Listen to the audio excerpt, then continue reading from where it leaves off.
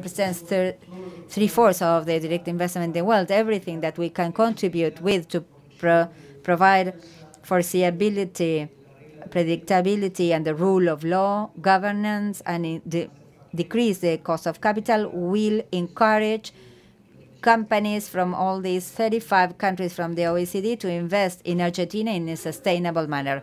One of the projects has to do with the transference of policies of public purchasings, the PPP programs that the government has for the next year. Will the practices from the OECD be applied before these bidding processes? We are doing this already. We are not waiting for joining the OECD to start applying the best practices, which is very relevant to have the approval of the National Congress about the criminal responsibility law for companies. This is very much related to companies. We cannot have a system of competencies if we are penalizing the physical persons and not the legal persons. This is already happening. There is an important program led by the Ministry of Modernization in our country that has to do with opening all of the information, disseminating all the public purchasing information for the population, everything that has to do with transparency and public integrity, all bidding processes that the government is undertaking, not only PPP, which are 50 projects, but with the most ambitious infrastructure plan. It's online. All of the information is online, open. All the rules are known by all members. As San Antonio said at the beginning, in the case of bidding processes for renewable energies, this allows the cost of energy to decrease 30% in less than a year by this conjunction of factors: public integrity, transparency, fighting corruption, open government, and in a general way, the process that Argentina is undergoing to join the OECD. Argentina is not the only country in Latin America trying to join the OECD. Also, Peru and Brazil are under process. How do you see this higher interest in the region to reach the multilateral bodies? And what do you see for the elections in the next coming year for this trend in the region? I think we need to separate the short term from the long term. In the Latin American region, we have the opportunity of creating an area that is fully aligned with the best practices of the OECD. Mexico was the first country to be member of the OECD. Then Chile joined in. Colombia is very close. Colombia is also a candidate. We have Argentina, Peru, and Brazil that are candidates to become members. Therefore, the greatest dream from the Argentinian administration is that in 10 years' time, we can have 7 countries from Latin America as OECD members. This will create the most important region after Europe that is aligned with these best practices. And these best practices, it's from the economic point of view, social point of view, institutional point of view, and this will create progress.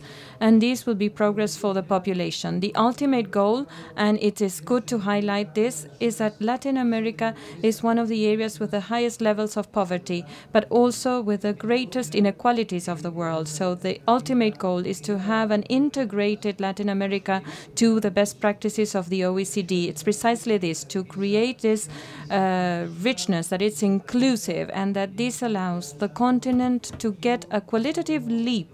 So, and how the OECD can have tools to refound Europe so that the OECD can also refound Latin America for the next generations. I think we still have time for one question from the audience, or two, in case we have them.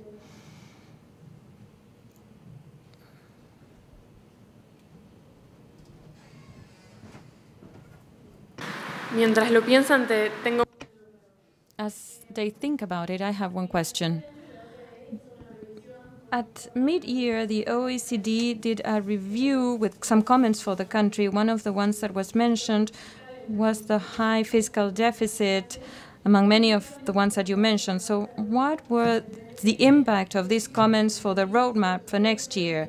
That is, in 2018, what are the things that we should pay attention to so as to have these accessions to the OECD? The OECD published for the first time an economic report on Argentina. That was the first time we had this report for the country, and the first time the OECD carried out this study for a non-member country, and that is not in a formal process of accession. So this was not only an economic study, but it was a multidimensional study. We were for 10 months working with the experts of the OECD, not only working on macroeconomic issues, but also on health, education, energy, infrastructure. I always say that in order for a country to be able to grow sustainably, there's a need for social investment. You can have some macroeconomic changes, the fiscal policy, the monetary policy, the economic policy, but if you don't invest on health, education, infrastructure, energy, the growth can just last 3-4 years and then we are stagnant. So here the challenge is not to grow for 4 years, but to grow for decades. And in this study by the OECD, the 35 member countries, we had a 2-day examination with these 35 member countries, and we had the Foreign Affairs Ministry, the Ministry of Labor, Education, and from an economic perspective, they did several recommendations, and these are the recommendations that we have started to implement. We haven't waited a long time to launch the fiscal reform in order to reduce the tax load on production and employment, but also to eliminate those distortive taxes in a progressive way, like the stamp tax or the gross income tax, and the pension reform that is very important in order to assure the system, and also the reforms so that Argentina has its employees under the formal system. Today, 30% of the economy is under the counter in the informal sector because workers do not have social insurance. They do not contribute for the future pensions. So therefore, this roadmap that has been started by Congress in the last few days is part of this work with the OECD. And most importantly, the OECD put a stress on the quality of our educational and health systems.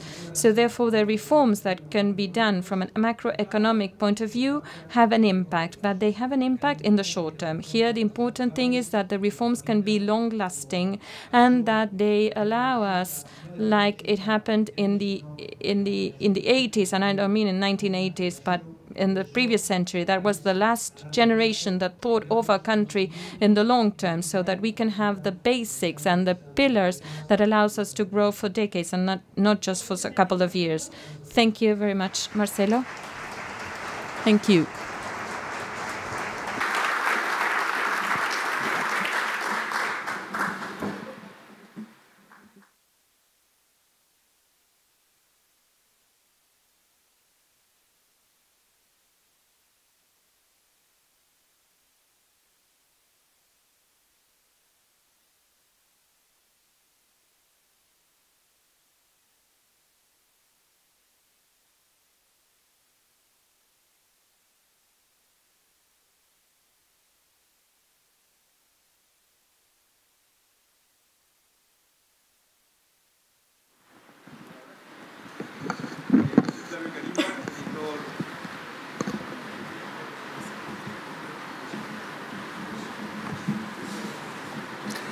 Nuevamente, muy buenos días.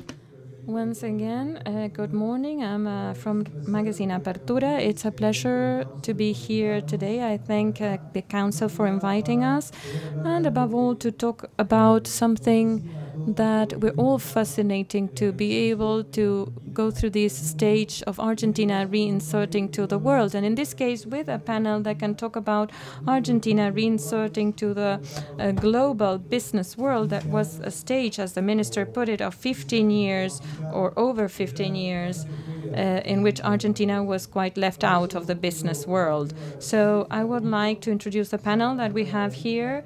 To the right, we have Lorena Zicker. She's General Manager of Intel Argentina.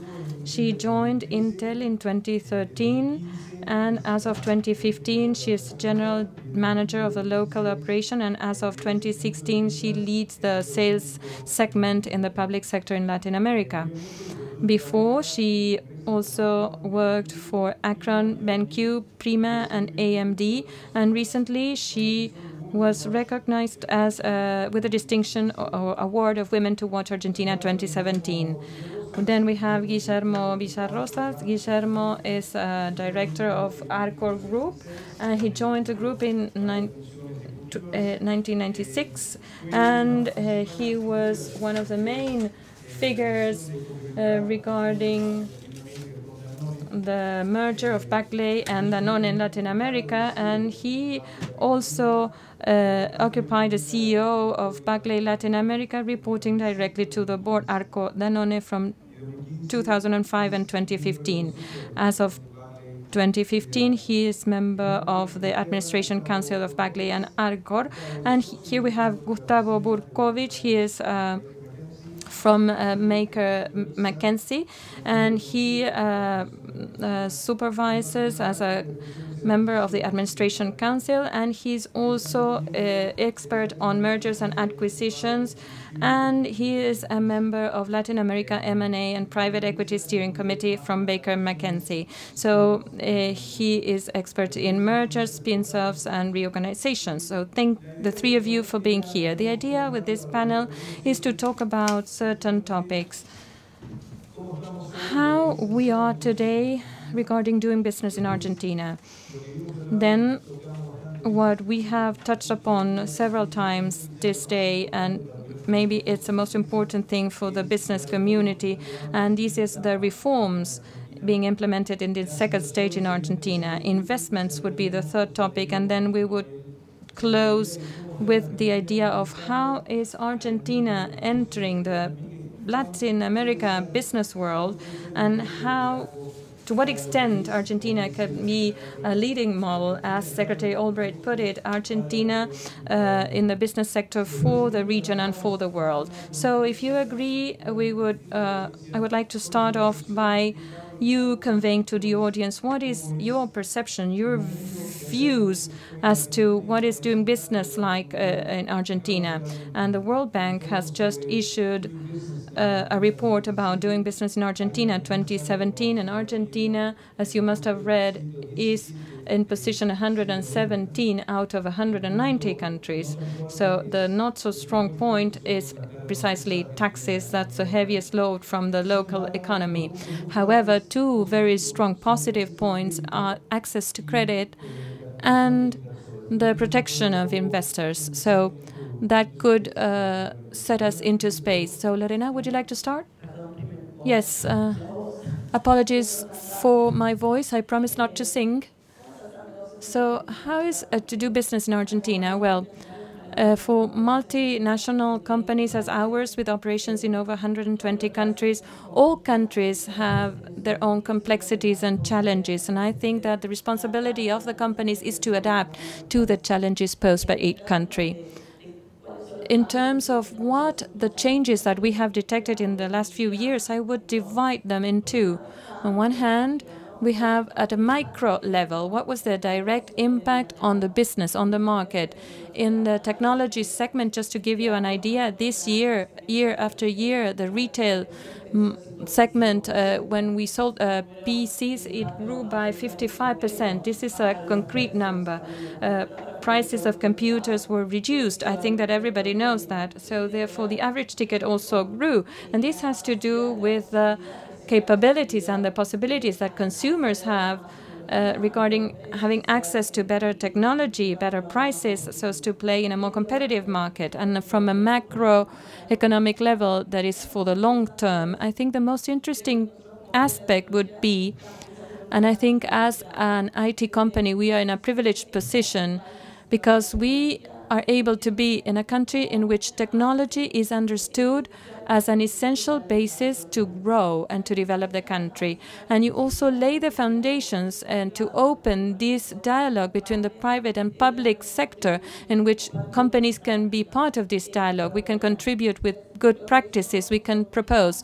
I think that those would be the highlights of the last few years. Those would be the most interesting aspects.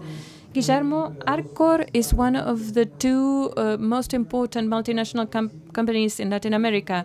You invoice, the turnover is $3.2 million, I think, and the main sector is candy, and you're strong in the dairy market as well. So how did you go about in the last few years the change of the environment, the business environment in Argentina?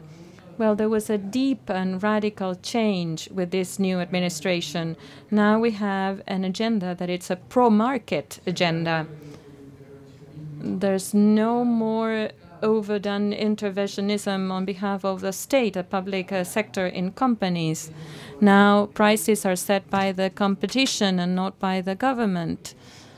And companies are not seen with fear. Now they are fostered, encouraged in order to invest. There's a huge objective of organizing and putting macroeconomic in order. And I think that the most relevant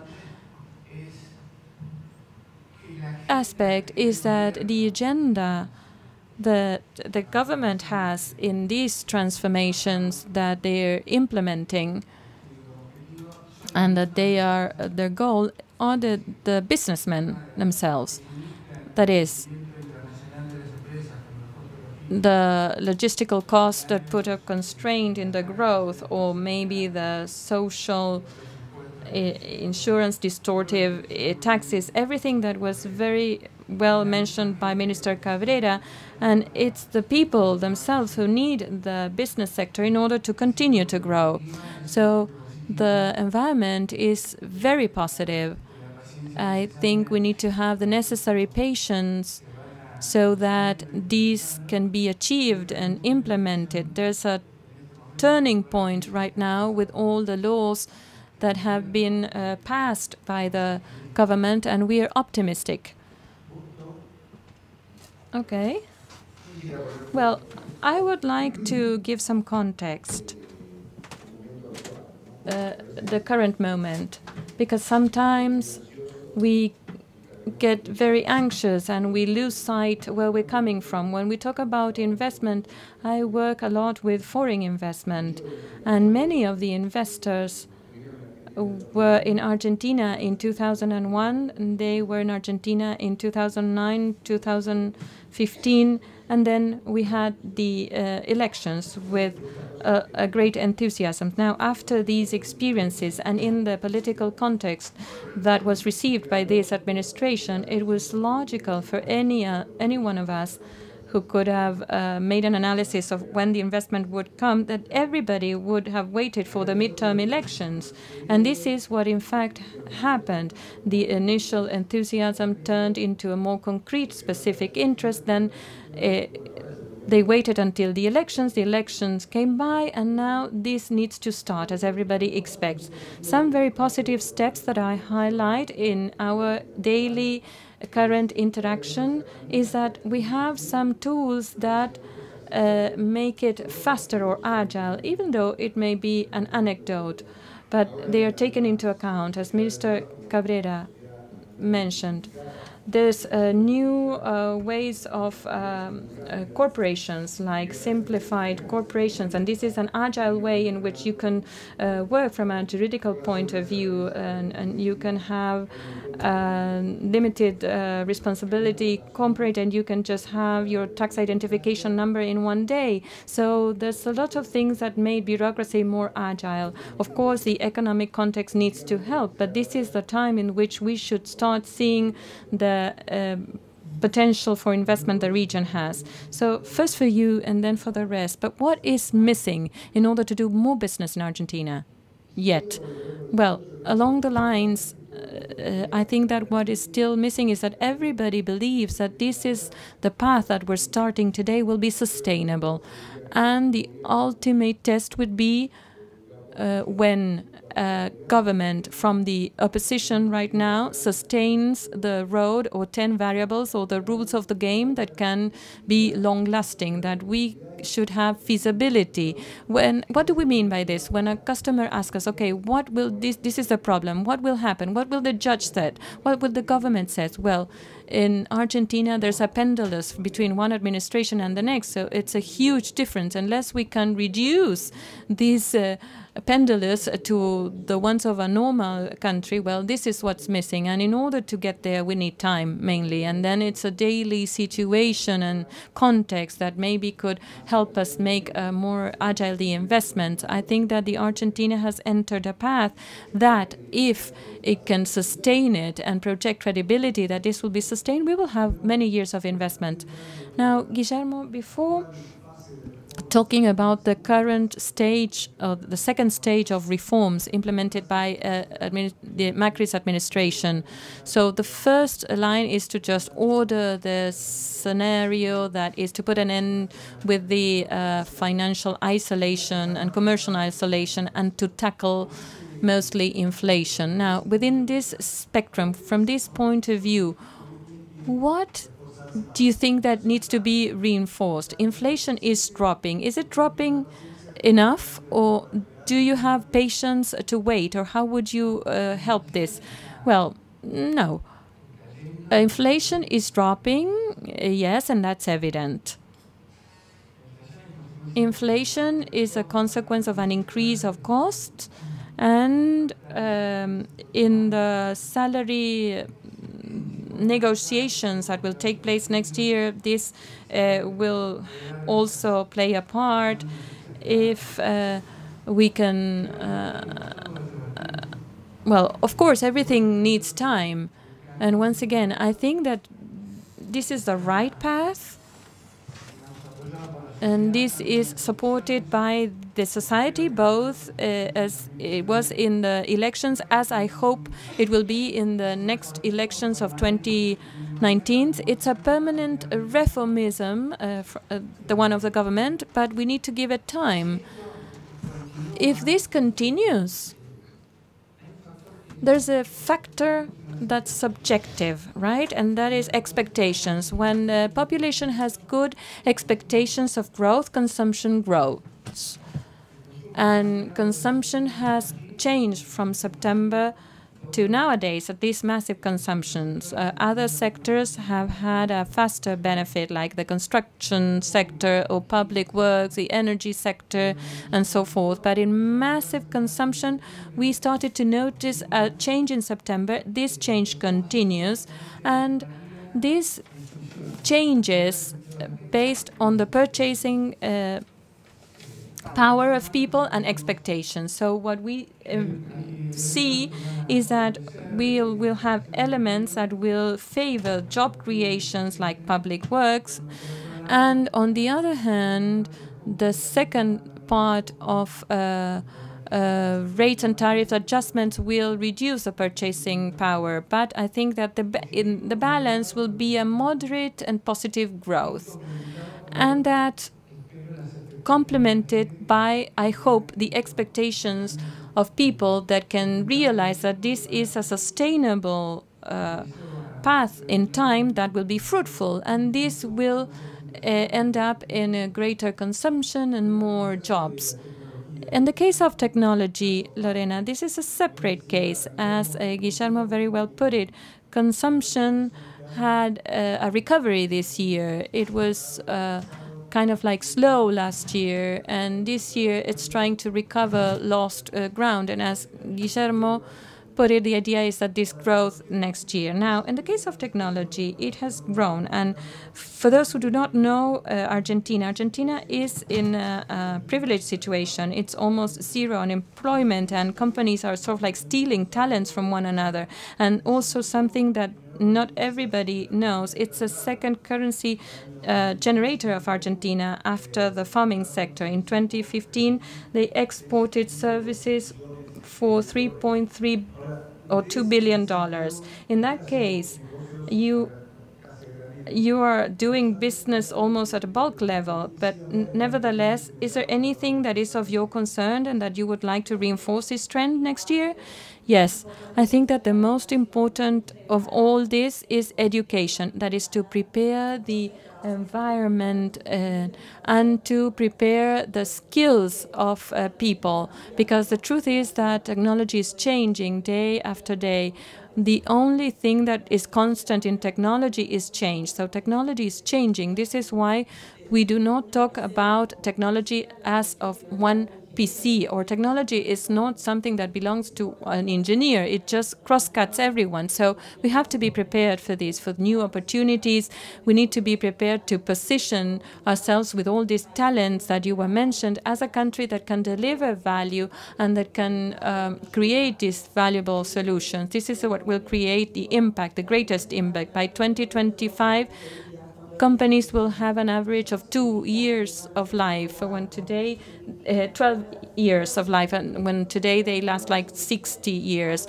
So this means that we will have to deliver new solutions to new problems. So we need to prepare the ecosystem, the consumer, but most important, we need to prepare the skills or the capabilities of all these people that will be creating all these changes. So we have to say that the government last year implemented certain laws, the SMEs and the entrepreneurial law or act, so as to take advantage of all this entrepreneurial enrichment of Argentina and technology. Now, having said this, I would like to go maybe to the second block, and this is the reforms that are being debated today in Congress.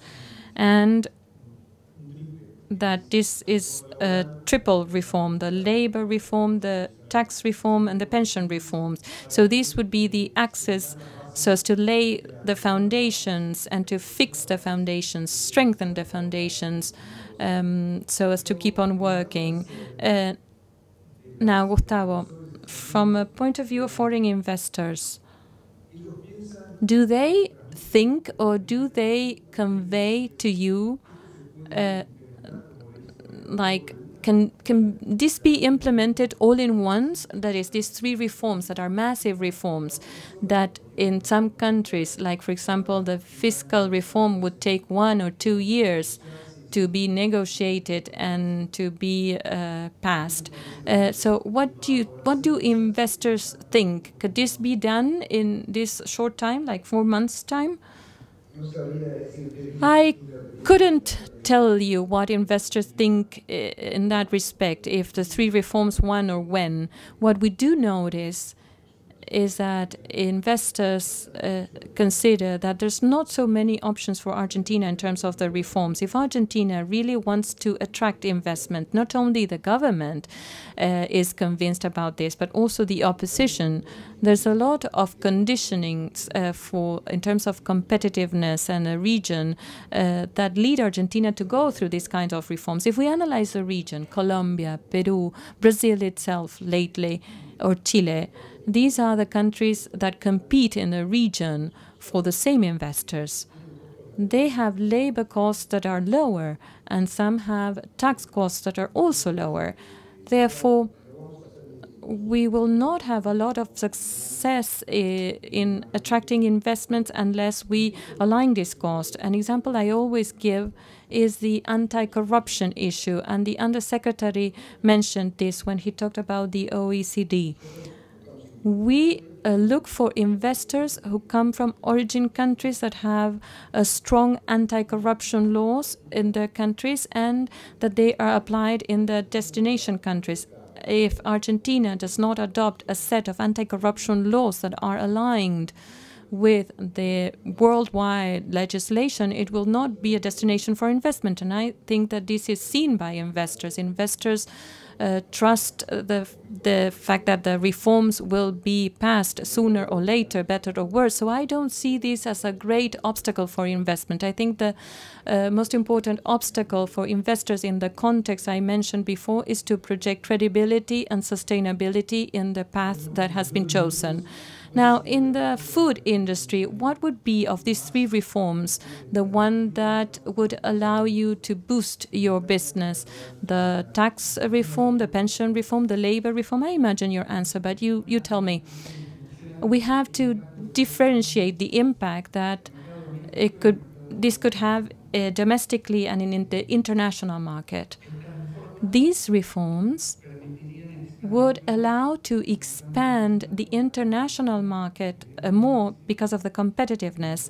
Obviously, in our case, for instance, in the case of Arcor, we do not have so many problems until the exit of the factory in terms of productivity. Of course, we can improve it, but in any of the markets that we are involved.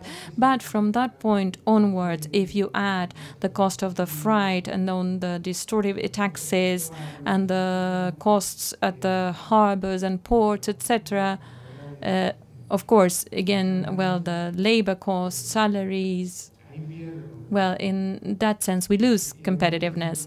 And I cannot speak on behalf of every company, but many companies, just to mention Techin, for instance, that are very competitive at a worldwide level.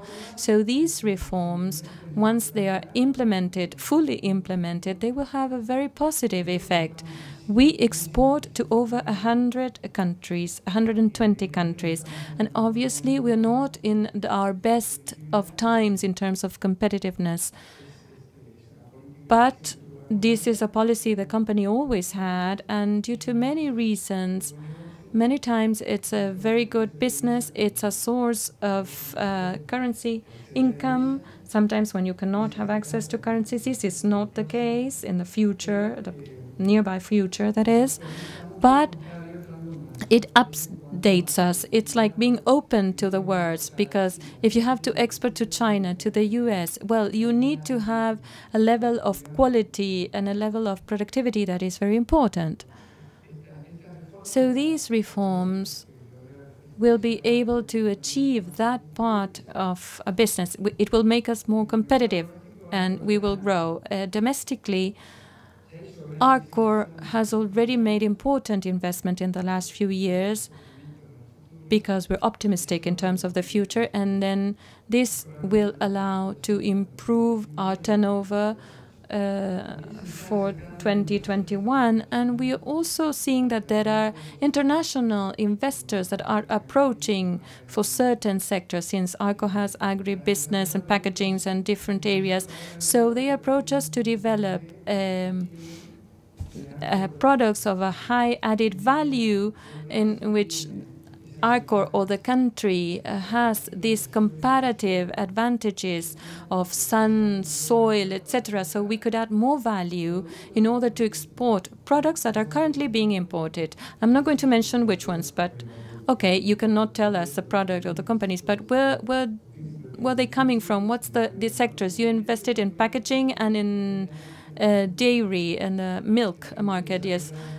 Proteins that they want to develop in corn. But you will never get out from the agribusiness sectors, right? Because there are certain companies that maybe they started off with from technology, they went to the food industry. So could you picture, well, now you're going to renewable energy, but can you picture yourself getting out from the target or the branch that you're working out, like go to renewable energies, for instance, because the government created a lot of incentives for that? Yes, well, in biomass energy, for instance, yes, we have a sugar mill and they manufacture bagasse, and we are creating electricity, but we could use it for fuel. So we're always open to opportunities, and the group is known because of our candies, but really candy is less than 25% of our production. There's lots of other categories and products that maybe are not so well known, but yes, we are open to new opportunities.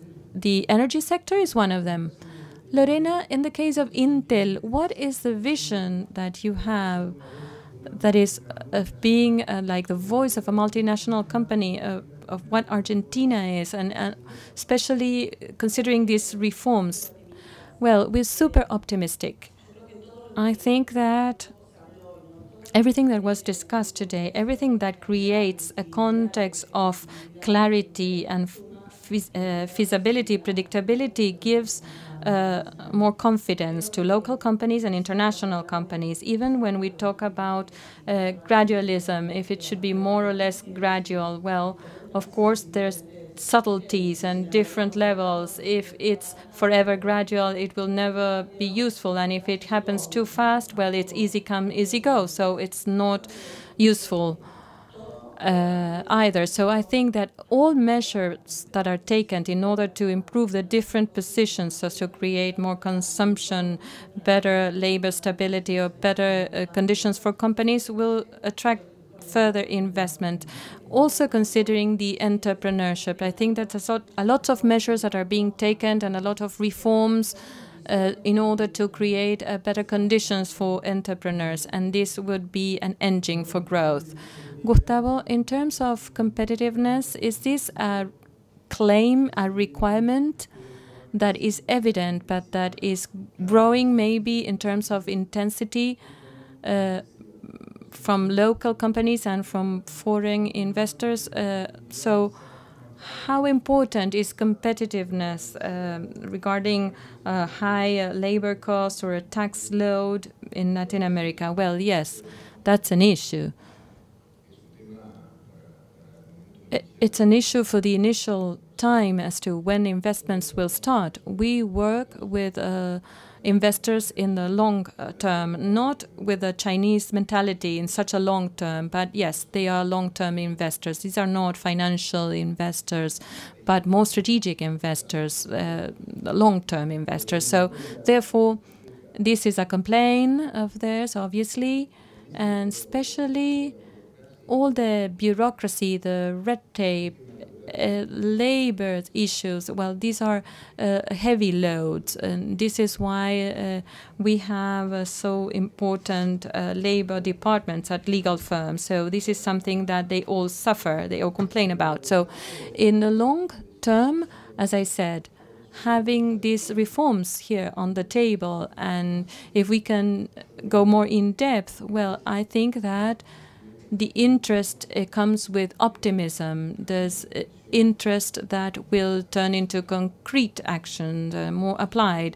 So if we can sustain these reforms in time, then, well, this is the view of investors. But yes, I agree with you. Today, the logistic cost is huge, still huge. And this is why we have all this infrastructure plan that is very encouraging.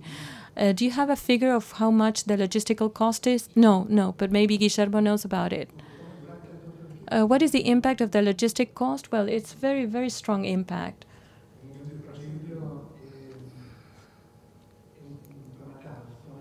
For instance, if we talk about tomatoes, tomato sauce, we export it, and now we have the import because we're importing tomato-based products in a country that has all the conditions to be highly productive in terms of tomatoes.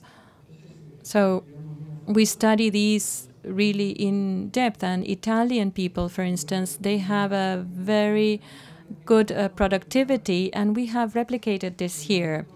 But the logistical cost is 22% of the cost if we talk about tomatoes. These tomatoes are manufactured in the province of San Juan. So with that, we are left out of the game in order to keep on exporting. Now, of course, if all these changes are achieved, then we will be back again in the international market in order to export. And an issue that was fostered by the reforms, and here I include all the reforms, the ones of the first stage and this of the second stage, is that they facilitated the entry, and we had discussed this with Secretary Albright at one point yesterday, the Asian investors, particularly Chinese investors. So how do your companies position with this new player that is doing very fast, that is they execute the investment very fast when others are just analyzing or waiting?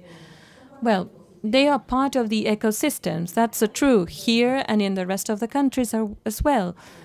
This is true, and what I think is that most affects us is that maybe they have a short-term investment plan. This is not good. Doesn't matter what is the origin of this investment, from China, France, or whatever. But if a Chinese company enters the market as part of the ecosystems and they add value, well, I don't think that's a threat. I do believe that in the case of IT in Argentina, specifically local companies with the previous regulations, maybe they had a different business format or they had a different relevance. Well, today they have to reassess, and we have to help them so as to see how they include these new players to these ecosystems and how they can capitalize on the incomes. But I think that this is part of the competition, and this is healthy, and it is useful, and it will be useful for consumers above all. And what about Arcor's perspective? How do you envision this? Well, as we said before, China is the greatest world investor, right? And I think that they invest beyond the administrations or the governments in office. And here we have examples in Argentina, because they have a strategic patience. So they wait for many years. So this is a structural investment. So within their plan, within their business plan as a country, well, they have it. In our case, we do not foresee investment in the food sector from China. We see this more as an opportunity when we have enough competitiveness. In fact, we are already exporting to China. And it's quite a complex situation, because to achieve a distribution in China is not easy. There's a lot of consumers, but it's very difficult to reach them unless you associate with a Chinese company. You also have to stockpile the products and so forth. But we are there. We will continue to be there. There are products that Arcor and Argentina, well, we have competitive products like dairy-based products, like milk-based candy, or the famous bonbon. It's like a chocolate candy. They consume it a lot in China. And there are countries that they consume per capita more than in Argentina. So we keep having our presence in those markets, and we will revisit when we will be more competitive. In the case of investors, do you feel at Baker and McKenzie that there's such a strong Chinese presence in south of Argentina? There's maybe a lot of producers that bring the components and they just put it together here, or in the energy sector. How do you feel this? Well, yes, China as an investment country, well, they have been here for a while, and they're here to stay. And we learn to work with them. It's a different culture. It's a different mindset. And what's the difference? Well, in the objectives, so short, medium, or long-term objectives, the awareness of cost is totally different. And the private profile, I would say, that a non-Chinese investor has against a more bureaucratic profile or public sector more profile, even though it's a private company from China, we all know what they are like. So it's a different criteria, different profile. Even within one group of delegations, there's a whole hierarchy. So it's just an investor as any other. So we adapt and we try to learn how to work with them. And they invest in many, many sectors. with a very strategic vision of what they do.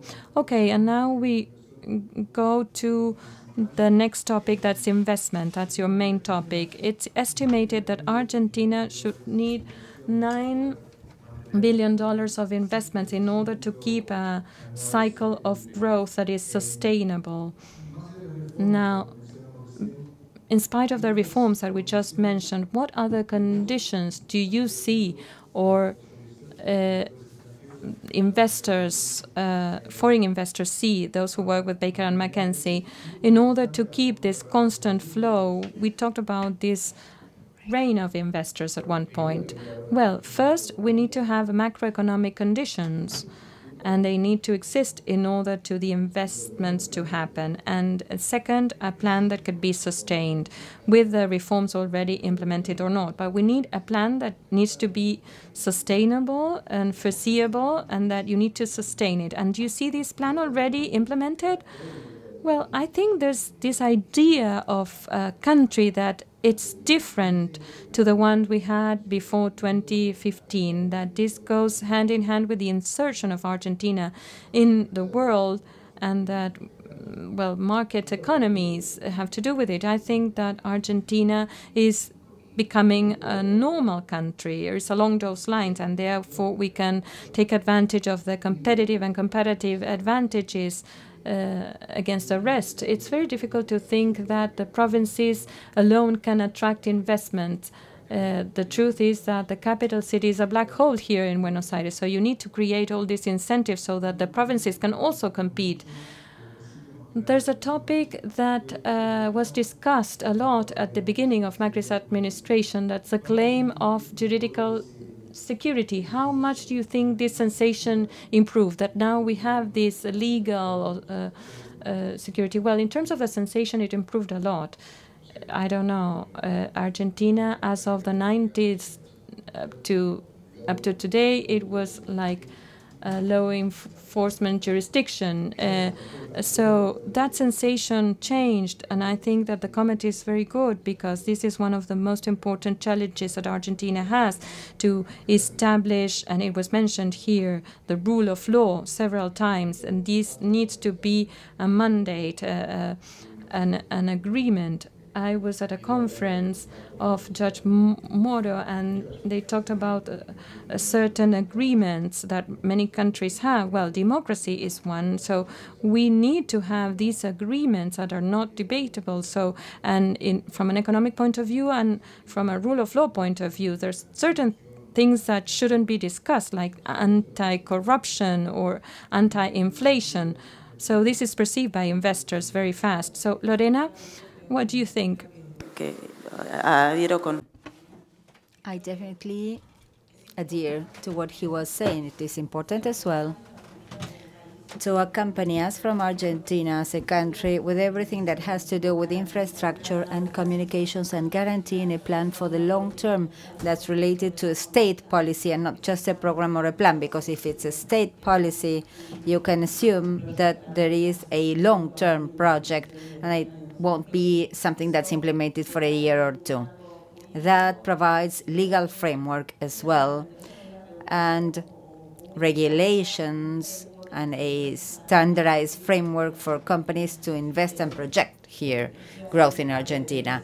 I was a few months ago at a Smart Cities event. We were talking about smart cities. What about them? The Buenos Aires city has a project to become the smartest city in Latin America. That's the plan of the mayor. That has not only to do with luminaires being smart or connected transport, has to do with connectivity and infrastructure that accompanies. It entails a plan and investment generating a social impact, environmental impact, economic impact in the intelligent cities, smart cities. They do generate economic, social impacts. They capture new capitals, new investors, capture talents. It should be part of the plan, and I believe it is being part of the plan and the conversation, which is very relevant. Guillermo, we mentioned macro stability that is trying to be generated by means of structural reforms, leaving the macro aspect and looking at the value chain of Arcor, a very long value chain with representations abroad. What is the current weight, and the minister was talking about this, the impact of the SMEs, small and medium enterprises, what's the impact of micro stability for them? And how do you see that in your macro aspects? Does it require more? What else should be done in this regard? Well, as consumption grows, SMEs will grow accordingly. There are certain limitations for SMEs, like what? One is access to financial cost. Large companies can fund themselves abroad at a lot more affordable rates. But a small and medium enterprise needs to do this locally at rates that currently have an impact at the cost until this changes. So access to credit. If there is a way to finance SMEs in a more competitive manner, this will be an advantage for sure. Large companies that will be reflected in all these smaller companies for any kind of industry. So we need to start wrapping up. I have a question for the three of you, so you can give your opinion. At one of the panels, the word gradualism was mentioned. In the Argentine economy, the dichotomy was gradualism and/or shock. And we all agreed that gradualism is the only way forward. How do you see about it?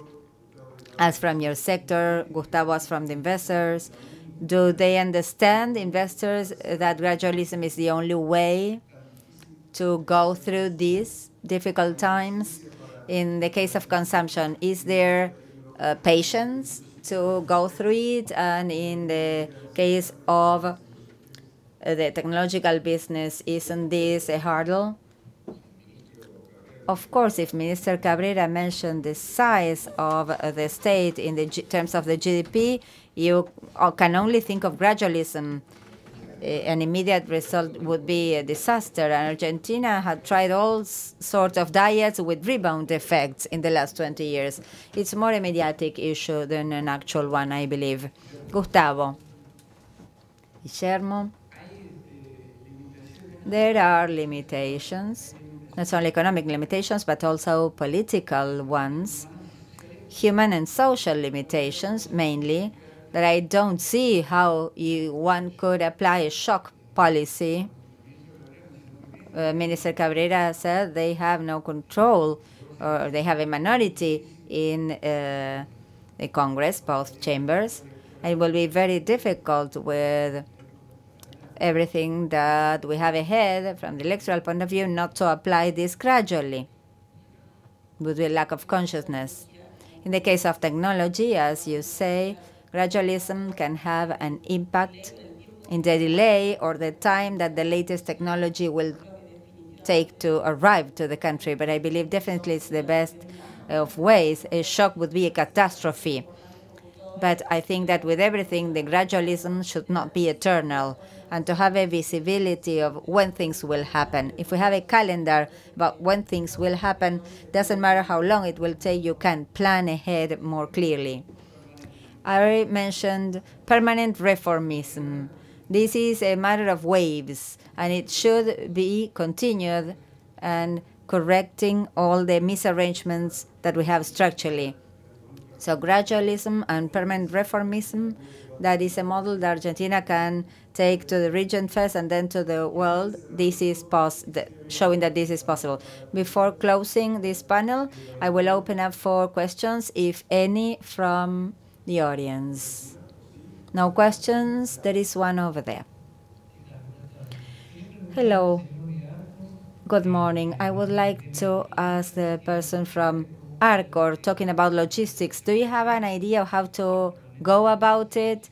That is, we've heard from years about logistics, but I don't see it being resolved or sorted out in practical terms. Well, infrastructure, railroads, highways, bureaucracy, all the paperwork, and the ports. The port is very expensive in relation to ports in Latin America. So port-related costs. The government is working on that. I don't have the specific agenda with the details, but the government took notice of this, and not only that, it made that objective its own. So I understand it will move forward as gradually as it can. The sooner, the better. With that gradualism, that will be the sooner, the better, to reach good port. I want to thank the panel for this discussion, for their insights. Now I give the floor to Minister Jorge Faurie, Minister of Foreign Affairs and Worship from Argentina.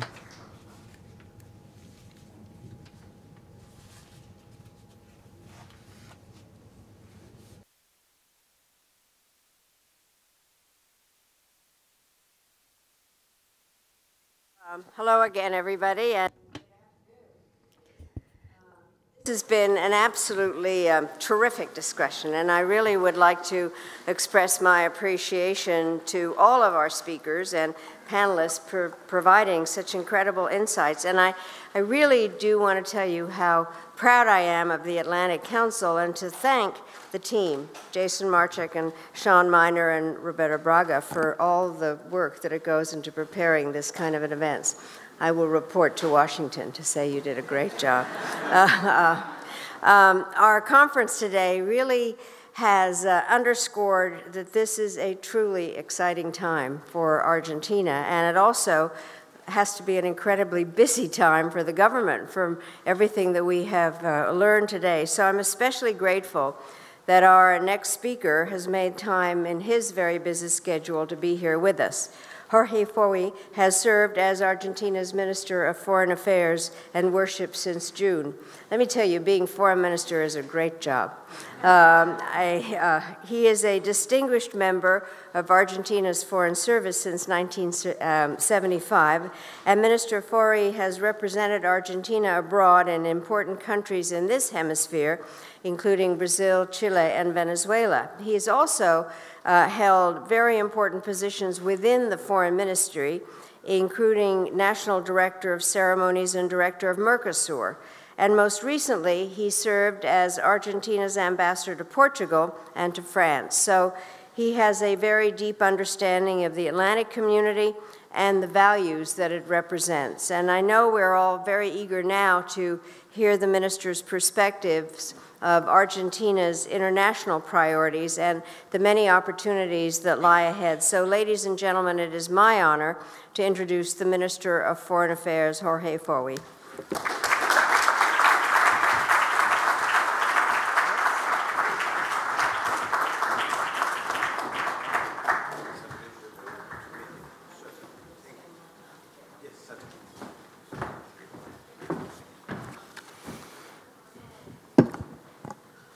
A brief remark before starting that I will do this speech in Spanish, but nevertheless, I would like to compliment Madame Albright. It's an honor for all of us, all the Argentinians, to have her in Buenos Aires.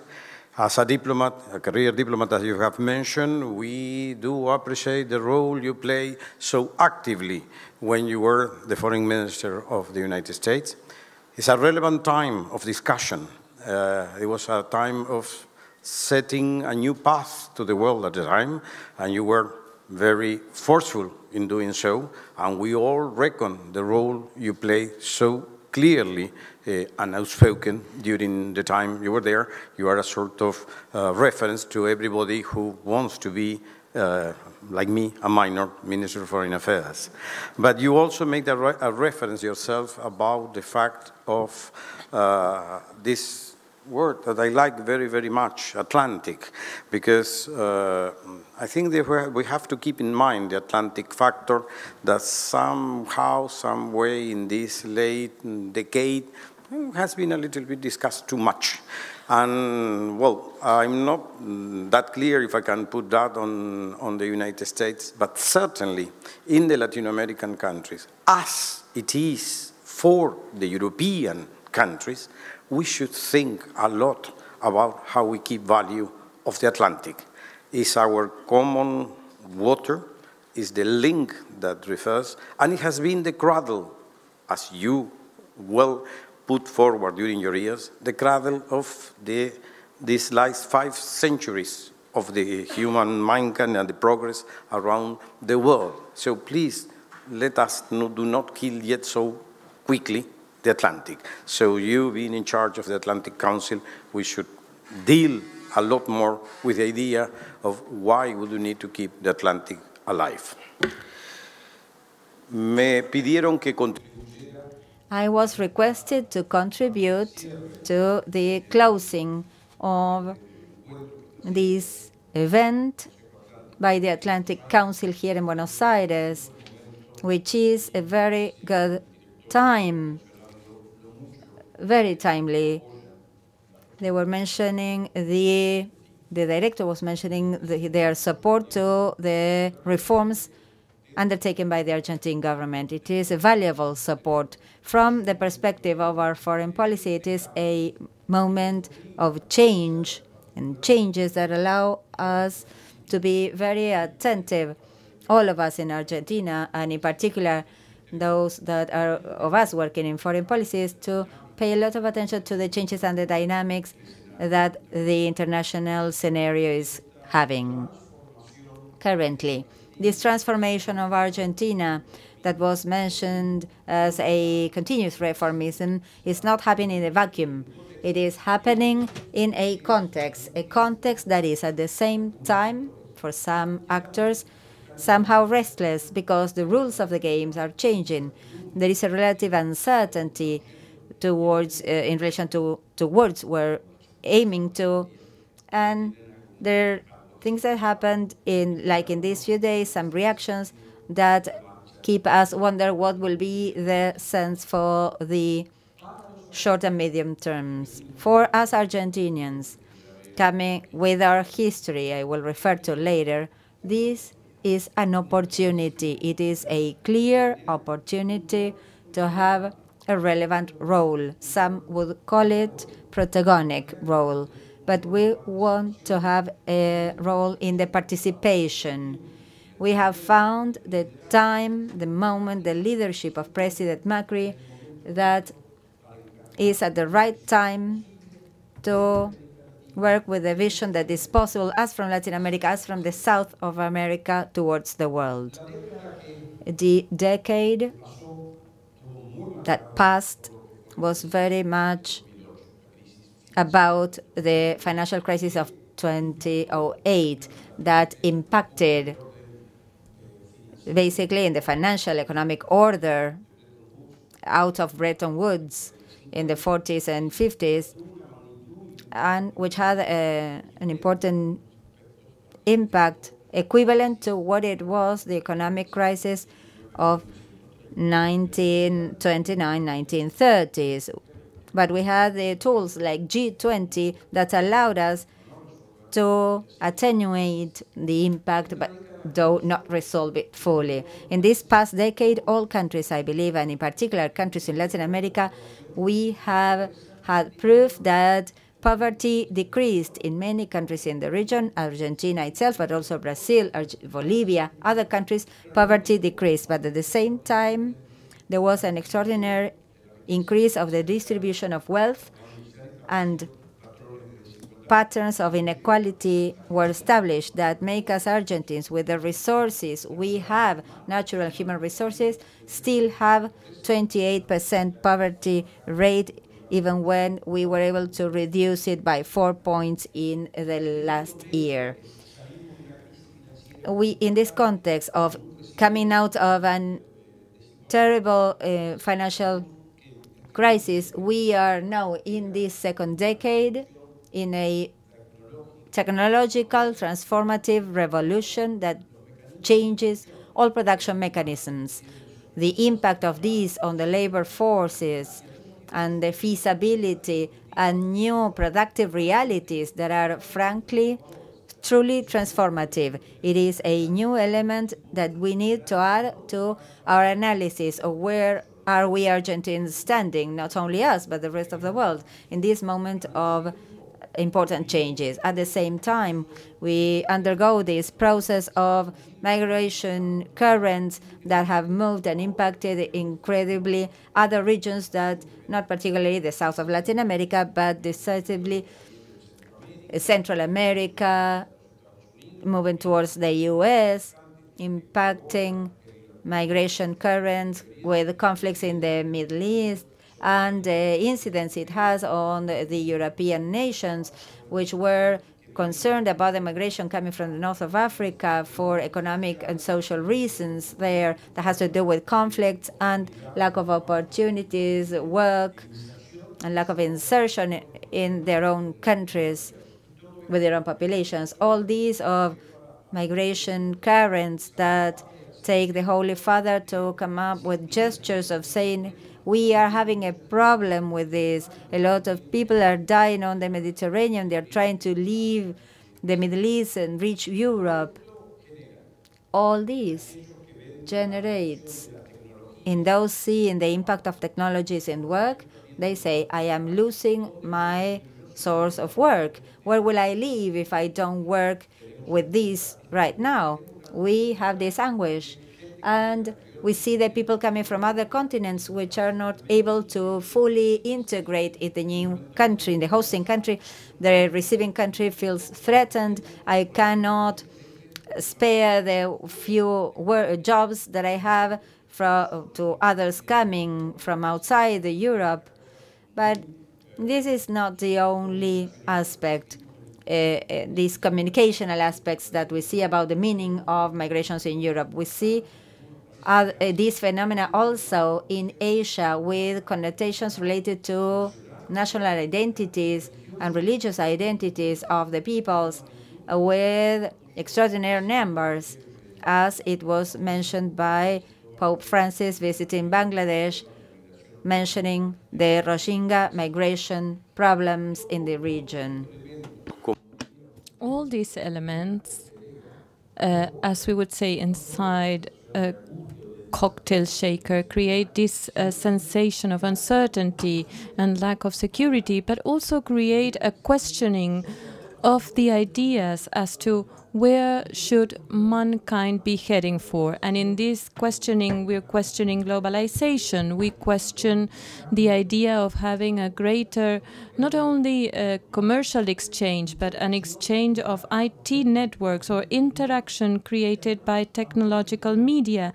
And they are also questioning the political systems, because based on certain crises of demand, certain countries from Europe have reacted differently. Or even if our own region, what is the degree of traditional answers, the one that prevailed out of two majorities of bipartisan systems, all the parties that we are more used to in Latin America, how do they react to this kind of atom in which you have neutrons and positrons trying to define a new reality?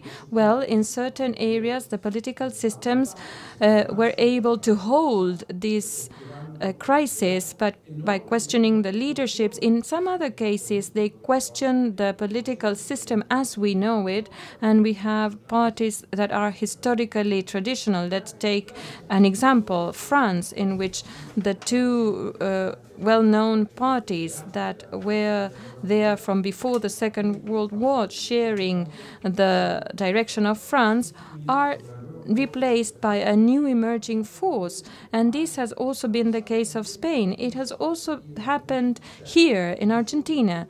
So this phenomena of everything that has happened to us indicates the appearance of new forces that act within the economic and political system, and they force us to readapt or to do this permanent reformism. I believe that all these experiences are the scenario in which Argentina appears once again in the international arena. Argentinians were always prone to the international arena. Many times they admired us and they questioned us and they said, okay, what are your decrees? And we always used this extra mile because we had this extra condition of feeling certain secure of certain things. But in the last 12 years, we disappeared from the international arena. And the world was asking, where did Argentinian people go? What are they doing? And the truth is that we had a period in which we were locked down, and we created within our own society a model of confrontations. And what did this leave us ultimately? Well, obviously, we remain more isolated. We had a process of impoverishing because when we had the time of boosting in order to be able to participate from the discussion and the distribution of natural enrichment in terms of commerce and access to investments, well, we were included a special model almost as in Albania of living within our limits. And we were more poor, we were relate technologically, and we were not attached to the world and with a very particular technical divide. This is why President Macri, when he was inaugurated in December, he said, okay, let's be reinserted to the world and let's do so fast and in an intelligent way. This is why we are saying that Argentina, in its foreign policy, is inserting itself intelligently. So we are trying to reconnect with the main currents of the world, to the main countries that are our partners, to the destination markets, but reading at the same time how mankind advances. There are transformational changes that take place in the world, and we need to interpret, to read how Argentina gets inserted along these changes, this current of changes. In certain stages of our life as a nation, the fact of being so isolated or far away geographically, we are up, down, south, or north, we are far away from the most important trade currents in mankind, and they still prevail in an east-west or west-east sense other than in a north-south sense. But now we have a vocation of being involved, and we want to do so in a rational way.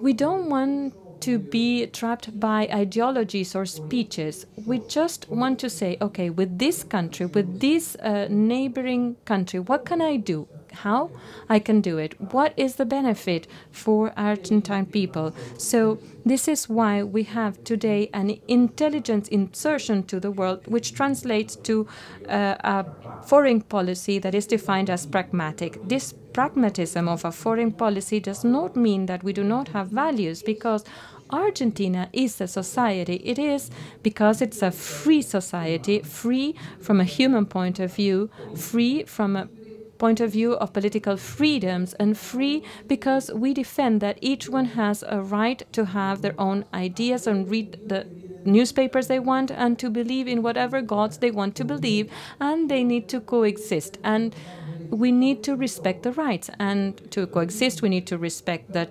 children's rights, the rights of women, and human rights are just a set of rights to all citizens that oblige us to respect the differences and therefore the rights that other peoples have. Argentina is committed with many causes, and these are the ones defended by the international community in the 21st century.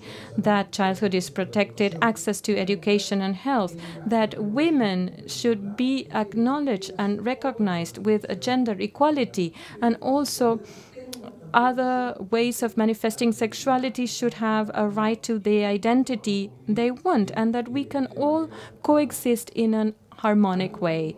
At the same time, In terms of our economic reality, we recognize that we are a middle development country. We have certain areas in which we are avant-garde. We all know that Argentina, in terms of nuclear and space affairs, has developed segments or lines that are of high relevance that compare us to the main powers of the world. And this is why we can sit at some of the clubs that debate this type of issues. At the same time, we know we still have development problems that makes us closer to countries that haven't been able to consolidate all their development. This is why we participate in a series of mechanisms trying to have a universe of coexistence with some kind of rules. Very specifically, the day after tomorrow, we will start with the conference of the WTO. And from this perspective, we're going to say, well, I want more commerce. I want to be able to reach with Argentinians product to the world. And I would like to have this with some kind of access, with some kind of regulation that says, okay, if I have wheat or beef, well, I want to get there. Do not subsidize more than necessary. Let's not spend $500 billion in internal subsidies, and then we give $135 billion to aid development. This is what we want, but we want to have an organization that regulates this, to have rules, and that these rules are rational. So this is why President Macri said, when G20 started, but this is not applied strictly to the WTO, but what he said is, what we want is to prevail among the countries the power of the norm. But what we do not want is the norm of power to prevail, because we know we have an intermediate size, and I do not have the market, I do not have the army to develop or to launch a rocket or to make someone uncomfortable. No, I need to work with the rules, with rational rules. And if the rules that exist, like the ones we have at the WTO, do not satisfy everyone who's included in the organization, let's sit together and discuss which should be the rules that exist, so that this works for the benefit of everyone, of the large ones and also of the small ones, and above all, of the case of the intermediate countries. We want more multilateralism, we want more trade, and we do not want less trade or less multilateralism. This is why we are at the WTO with a constructive proposition. This is not our agenda. Argentina is not this agenda. It's the agenda of the WTO. They have started debating as of 2002. And like Madeleine Albright, my experience is very little in the multilateral arena. I work in the bilateral arena, and when I look at the multilateral world, I do, oh, where will this go? But there's something that I wonder under these circumstances.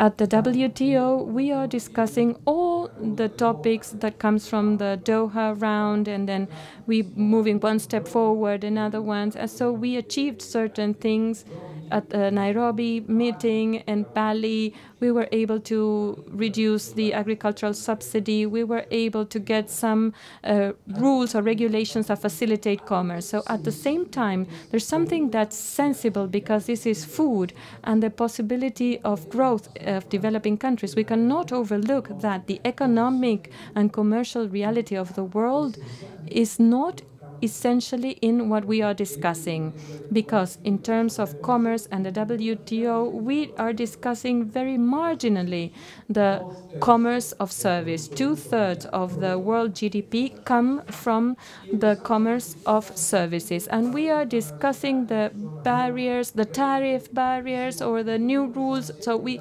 left the tariffs and we decided to reduce the tariffs, but we created these other barriers. So as we are discussing all this, we have the e-commerce, a new reality, then the e-currencies, and they are overcoming us, and they are creating realities at an extraordinary speed. So we set objectives to control certain products, but then we have certain services on the cloud, and they are putting forward the movement of world richness, and we're not looking at this. So part of this exercise is we need to sit together, all the members of this agreement, and we have to discuss concrete realities existing today. Today, Buenos Aires, at the meetings of Buenos Aires, well, this meeting is a place where we can discuss the topics that are in the mandate, fishing, agriculture, commerce, but we also need to start paying attention to these other topics that are there in the universe, but we don't want to touch upon them because we haven't finished with the other ones, and we are aware that the speed of changes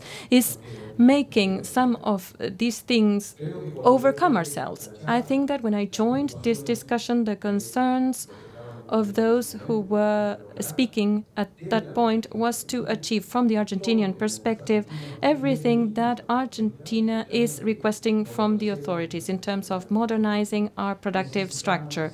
We need to make it more rational. This is why I was talking about a constant reform in Argentina. And I think that this is the best way, because when you change every day, you are being revolutionary. When you are doing a revolution, you never change. So if you are implementing reforms year after year, I will have a great reform. So as Argentinians, we want more market for our production, so as to have a greater scale, so as to be more competitive. And in order to do so, we need investment. And to have investment, we need to have rules.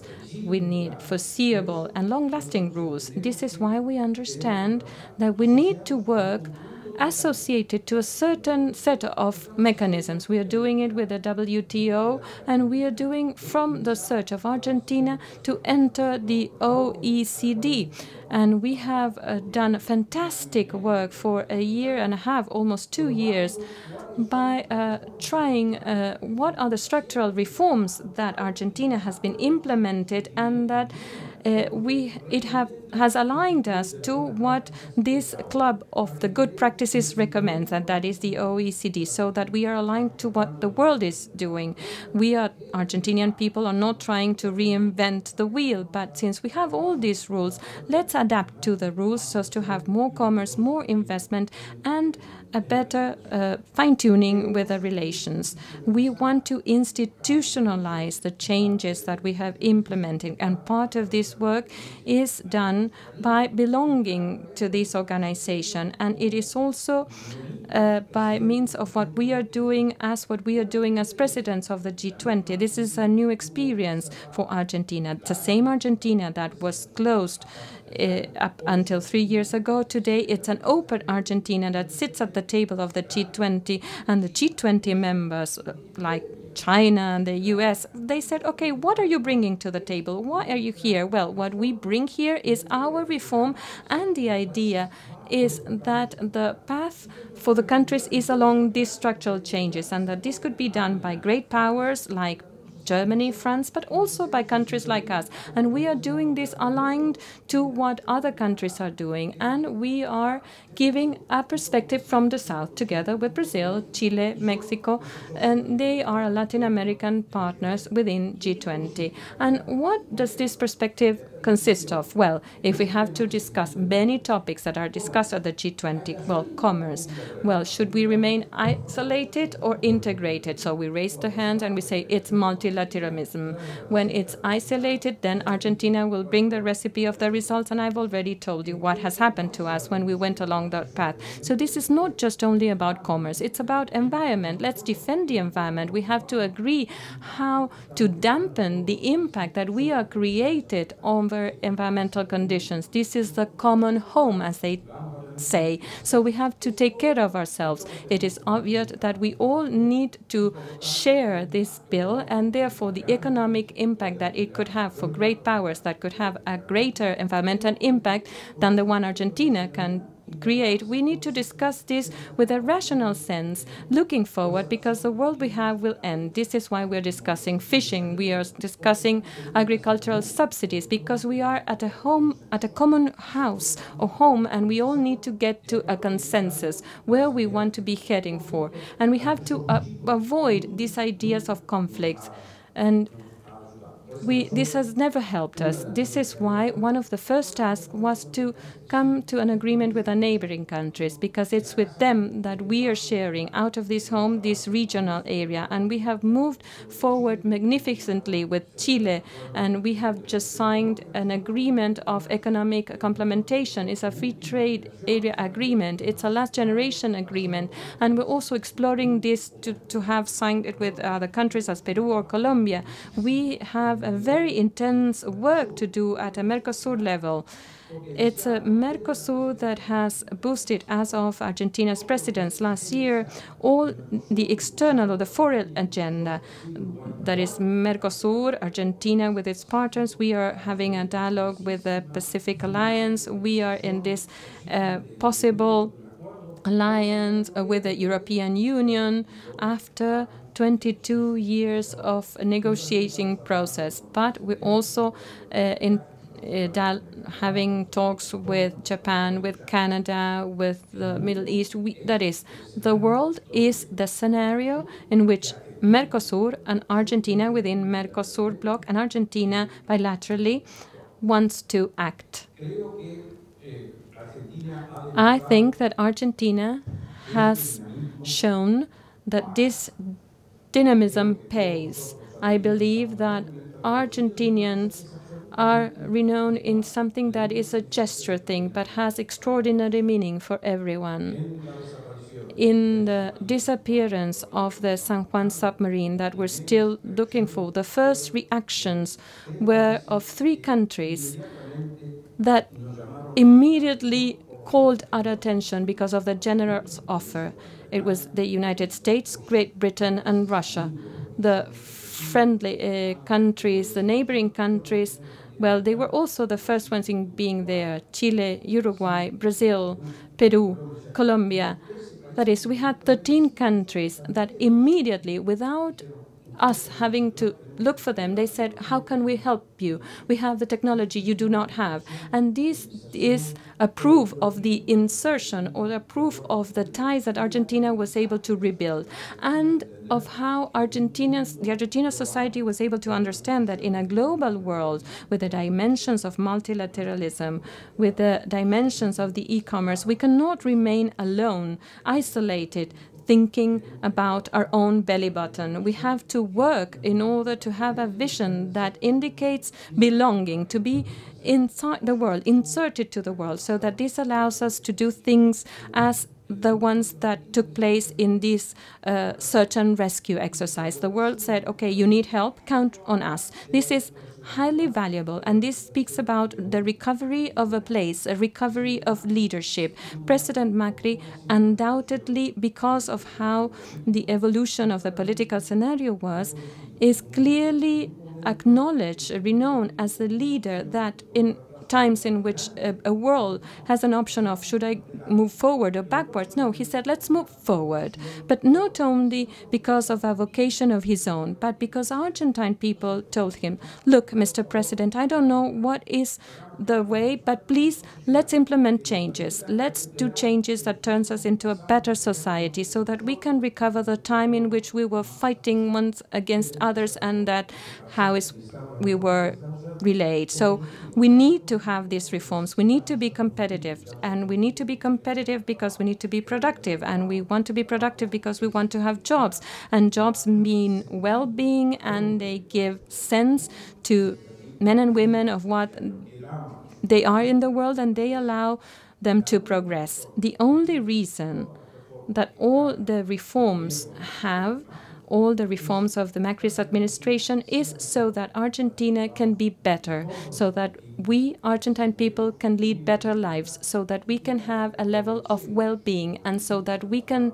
make the most, as the parable of talents indicates, everything that was given to the people and the Argentine nations. There are vast natural riches. It's a beautiful country and very valuable people. The best people, Argentine people. Thank you very much, Madam Albright.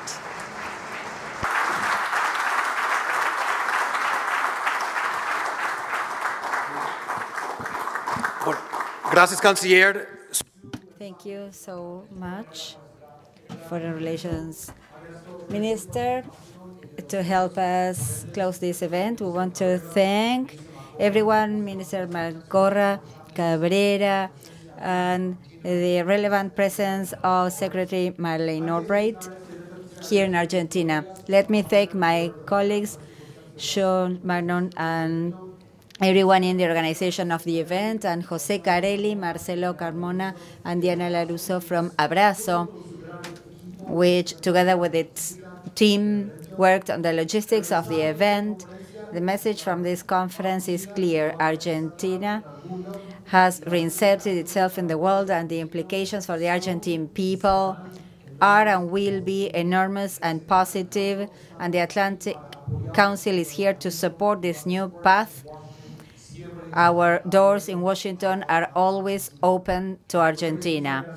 I want to thank the HSBC and all other partners, Baker McKenzie, CARI, Serial Cronista, Apertura, Infotechnology, the AmCham in Argentina. I want to close the conference. I want to thank everyone for your presence. Please return your headsets. We'll see you again soon. Thank you.